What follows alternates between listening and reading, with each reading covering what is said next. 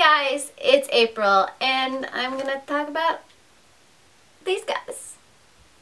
As always, I will handle this review the same way I do in all of my other reviews. I will have the non-spoiler section up front and then the spoil-filled dump of everything afterwards, and I will let you know when that happens. So The Protector of the Small series by Tamora Pierce. This is the story of Kell of Mindolin, who decides to become the second Lady Knight of the realm, and this follows her whole journey as she goes through the process of becoming a Lady Knight. All the things she has to deal with, since this time around, as this female becomes a knight, everybody knows that she's female. She's not hiding the fact, so she has to deal with a lot of prejudice. And of course, Kell is a completely different character than Alana, which I think in this case is a very good thing. This series consists of the first test, Page, Squire, and Lady Knight. So you start out on Kell's journey where her first year she's pretty much on probation. People don't know what this whole Lady Knight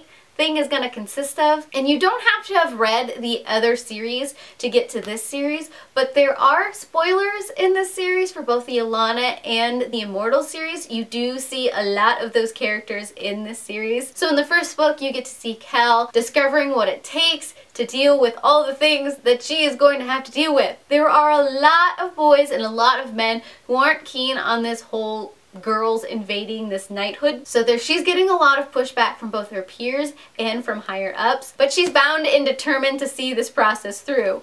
Which leads us into Page. Here you get to see all of the later years of her becoming a page. All of them are condensed down into this one book where she continues on with the friendships she is forming, the training she is doing, and starting to show that maybe she's supposed to be a knight. Maybe she knows her own business. And then of course you have her Squire years where she's training even more. She's dealing with a lot more. She's starting to see what knighthood is actually going to mean for her. But last but not least, the epic conclusion of her first real situation while being a Lady Knight. One thing to note with this whole series is that there isn't a huge overlaying story arc between all of the books. It's mainly just seeing Kell's journey through all of these years. There are subtle hints for everything that climaxes inside of this story right here, but it isn't the focus of the earlier books. This is also the first series that I got to read as they were being released, so that was a new experience for me. The first time around, I wasn't so keen on this series. I didn't connect with Kell at all. She wasn't a character I really truly enjoyed. She was strong in ways I didn't quite understand, but now looking back, having dealt with all the things I have dealt with in my life, I understand Kell a lot more. I like her character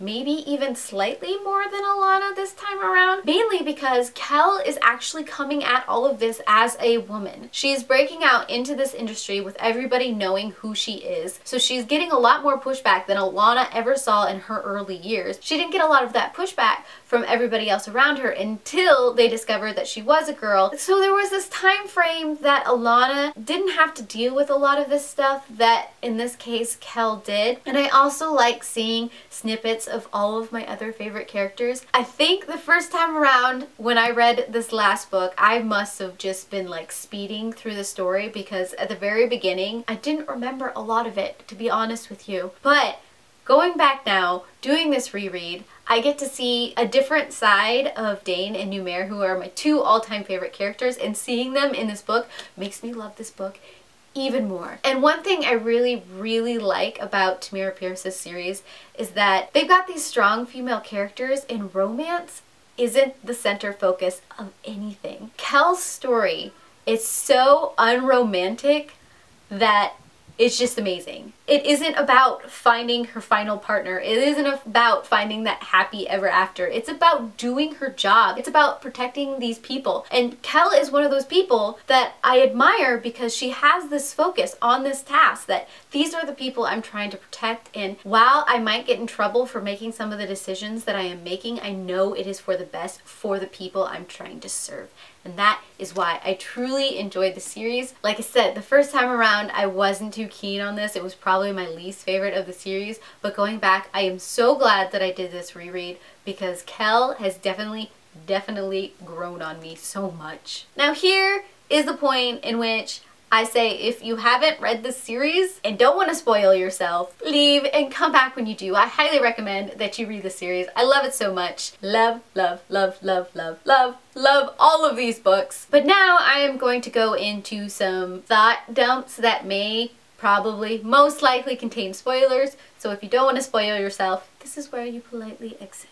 So I don't really have a huge amount of spoiler word dump things that I haven't already said. Like I said, I connected to Kel so much more this time around, just dealing with my background and coming into a very male-dominated industry and having to prove yourself twice as much than your male counterparts. I get that now. And I think the first time around I didn't understand Kel's character, how reserved but protective she is. In most of the stories you get this either very strong, assertive woman like Alana, or you get this very independent but caring person like Dane. So coming in and getting Kel, who doesn't show a lot of emotions but is very, very protective of people, that was a different kind of dynamic. So I don't think I quite understood it the first time around, and I didn't quite connect to it. Seeing how Kel is and how she puts emotion second and accomplishes so much and picks up all these strays, which involves all of this emotion. She understands how to play with her emotions, I think, is more of what it is in this story.